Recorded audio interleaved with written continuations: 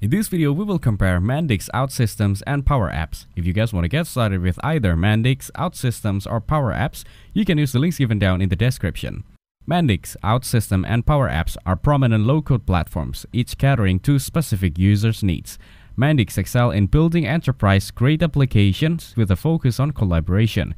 Its user-friendly interface and tool for developers and non-developers alike make it ideal for agile teams. However, it may require a higher investment for extensive features.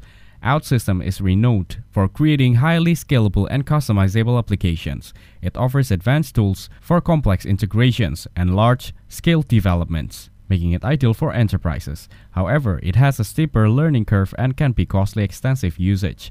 PowerApps is a simpler platform best for quick app development, especially within the Microsoft ecosystem. It integrates seamlessly with Office 365 and Dynamics, making it a great choice for businesses already using Microsoft product.